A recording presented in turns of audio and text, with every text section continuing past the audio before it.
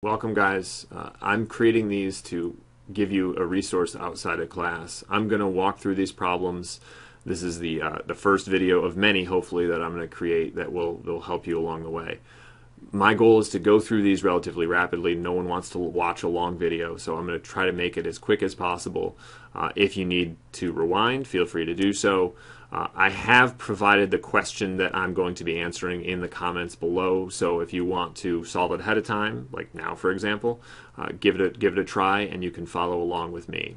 This is my first video, so I'm sure they're going to improve. I'm also using one of these little tablets to write on the screen, and this is kind of the first time I'm just getting used to it. So it'll improve, I'm sure, but in the meantime, you're going to have to deal with my awful handwriting, which was pretty awful to begin with.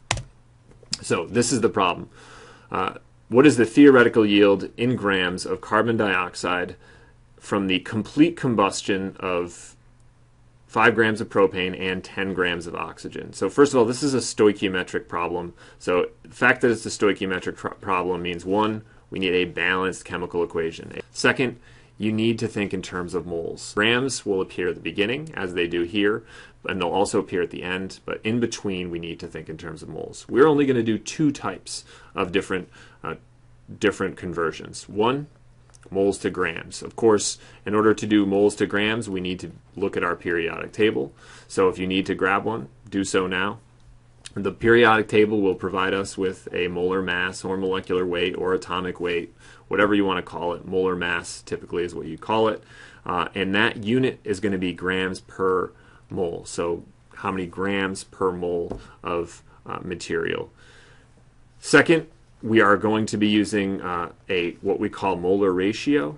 A molar ratio is going to give us the relationship between different chemicals in the same balanced chemical equation. So in this case, moles of A, it can be anything, but in this case it's going to be methane, 2 moles of B, carbon dioxide. So what is the comparison? How many moles of A versus how many moles of B is it going to, are we going to produce, or are we going to need, that kind of thing. So the molar ratio gives the relationship between molecules within the same balanced chemical equation. So let's move on to start answering our problem. Before we do so, first thing we got to do, we got to gather some information. So let's start. C3H8 plus O2. There's our combustion reaction. Combustion is always oxygen burning something. Yields H2O plus CO2. So there's where we start. Now we need to balance things out. If you need help with balancing, I'm going to create a video shortly, and I'll put it in here when I do. So 3 carbons. I need total of 8 hydrogens, so I'll put, that looks like a 4, good. And then finally, total of 10 oxygens, so we'll need a 5 in front of this. These numbers are going to be important for our molar ratio. They're going to tell us the relationship between chemicals. You'll notice that propane does not have one. We can always put a 1 in there, but of course chemists don't really ever write 1s. So there we go. That's what we start with. Now let's gather some more information. So we don't always need all of these, but it's not a bad habit to kind of determine the molar masses of all the chemicals you're using. So here we have propane, which is 3 carbons that weigh 12.01 grams each, grams per mole each. I got this information, by the way, from the periodic table, plus the second part, which is 8 hydrogens at 1.01 grams per mole each. Add those together, multiply, and then add them together, and you should end up with 44.11 grams per mole. Fantastic. So there we go. That's the molar mass of my propane. Oxygen, 2 oxygens, weighs 32.00 grams per mole. And you'll notice that 32 grams per mole is twice the oxygen. I don't care about the number in front. I don't care about how many oxygens I have. All I care about is the chemical itself. All I care about is the fact that oxygen is oxygen, two O's in it. All right, water, 18.02 grams per mole. And then finally CO2, 44.01 grams per mole. Fantastic. There we go. We've got our molar masses. Next up, let's take a look at my molar ratios. So molar ratios, these are the numbers that are out front. Nothing more than the coefficient. Don't get confused about this. This is, once again, the relationship between chemicals within the same chemical equation, balanced chemical equation. So C3H8, what is it? What is the ratio of propane to oxygen to water to CO2? Okay, so if I have one propane mole of propane, I'm going to need 5 moles of oxygen, 4 moles, which will give me 4 moles of H2O, and 3 moles of CO2. So the relationship is just the coefficients out front. Okay, so that's what we start with. Those numbers will become important, especially when we're going from, let's say, propane converting into moles of CO2. We need to know kind of the relationship of how much we expect to get. All right. So next up, let's make a plan. I call this the stoichiometric square, and this is how it's going to work. We have our question provided us with grams of propane. I'm just going to call it A. Let's just call it something really generic. Our problem gives us grams of A, so grams of something. In order to go to grams of something else, B in this case, that's my theoretical yield, that's the target, that's what we're going after. We need to make sure we can't go directly from grams of one to grams of another. This is not allowed. You can't convert grams of something to grams of something else because they're different, right? These things are completely different. Propane weighs a different amount than CO2. Oxygen weighs a different amount than water, so we can't go directly from one to the other. So grams of A needs to be converted to grams of B, and this is, once again, our theoretical yield. Theoretical yield is always in grams. So grams of A, in order to go to convert part of the square, I said it was a square, and it will be. All right, so grams of A needs to be converted into moles of A. And then once you have, and in order to go from grams to moles, we will use the molar mass of A, whatever that may be. So molar mass of A in order to go from one to the other. Once again, just a conversion. Second step, you want to get to moles of B, because we have to switch chemicals. At some point, we have to switch chemicals. We're using the molar ratio to do that. So the molar ratio will go from will allow us to go from one chemical to another. And then finally, in order to go from moles of B to grams of B, this will be molar mass of B. Okay, so that's it. Those 3 steps will get you what you need. So step 1, convert to moles of A, whatever A is. One of these chemicals, one of these many chemicals you have. Second, we're going to use molar ratio. If you want to go from moles of B to grams of B, this is the third step, once again, using the molar mass. So this is the stoichiometric square. You're always going to start somewhere along the way. Just keep in mind that you'll start somewhere and you'll end somewhere in this square, and that's really kind of the half of the battle. So here's our information, kind of nicely put out for you guys so you can actually see it. So let's start to solve the problem. So we were given 5.0 grams of C3H8. And I'm going to go up to my little square here. This is where I start. I want to get over to here. In order to do so, I need to take 2 steps. 1, moles of A, then moles of B. So first and foremost, we need to convert to moles. I'll use my molar mass in order to do so. So here we go. We'll set up a conversion. We want to be left with moles, right? This is what our target is. So we want to be left with moles of C3H8. There it is. I want moles on the top because that's the unit I want to prevail. That's the unit I want left. And I need grams to cancel, so I'll toss that on the bottom. So 44.11 grams per 1 mole. Once again, from the periodic table, that's where I got that information. Grams cancel.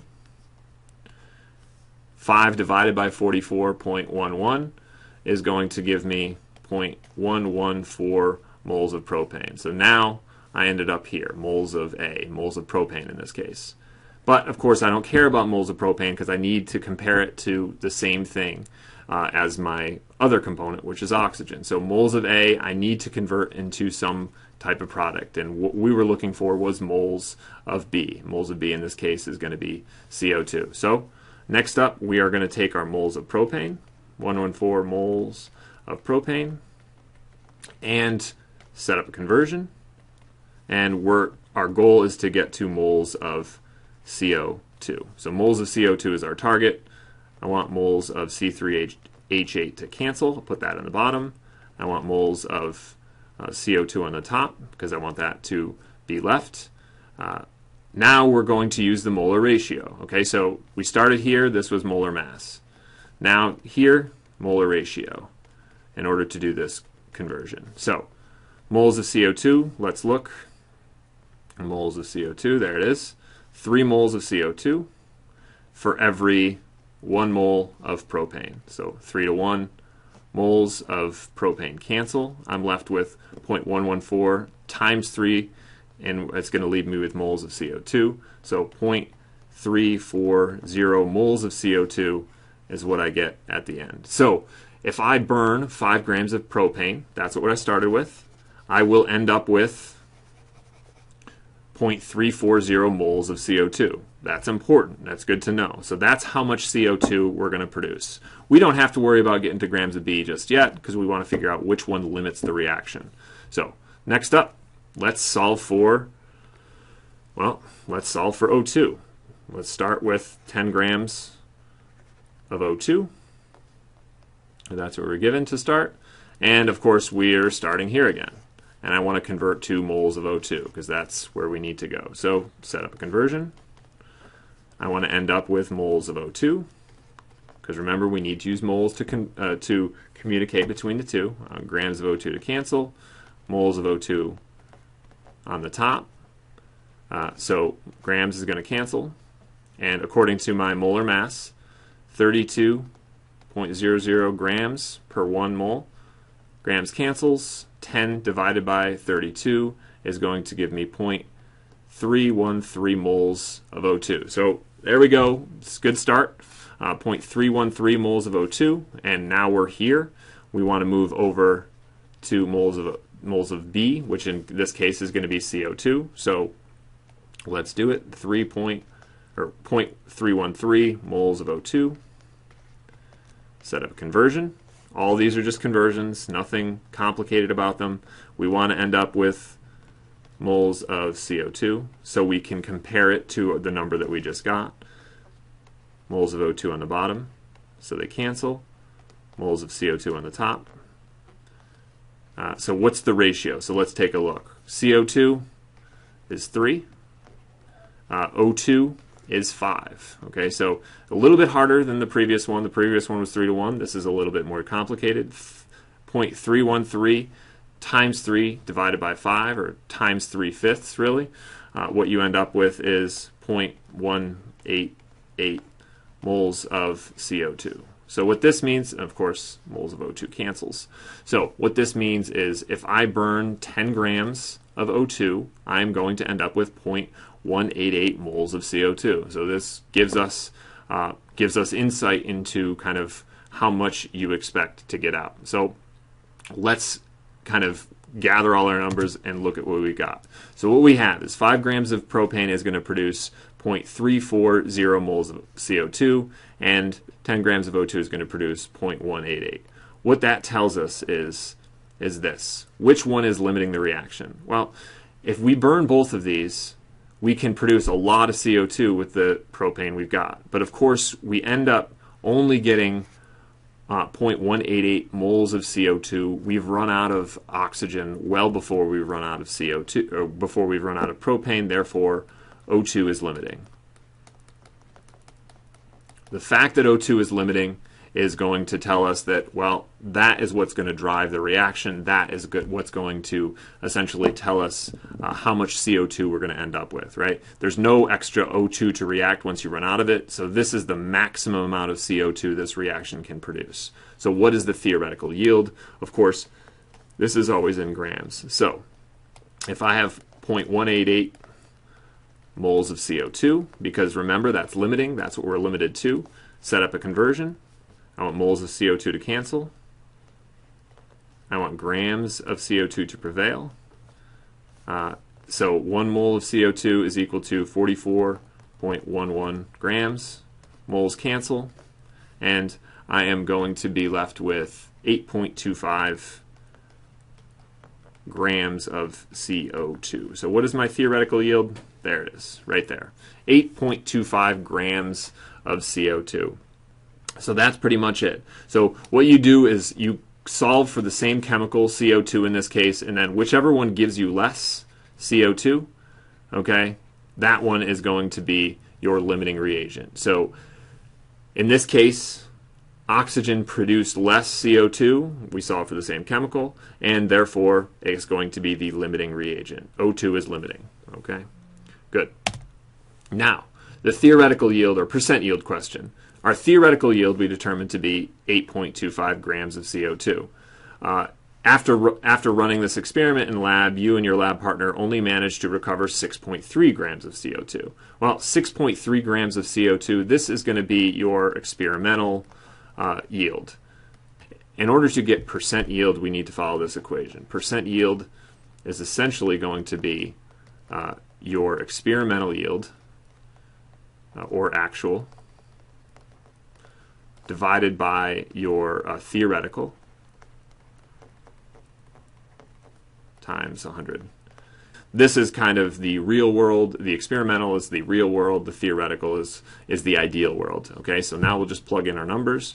6.3 grams of CO2 divided by our theoretical yield, which is 8.25 grams, times 100. Grams cancel. We end up with 76%. Once again, it's percent yield, so let's treat it as such. So 76% yield.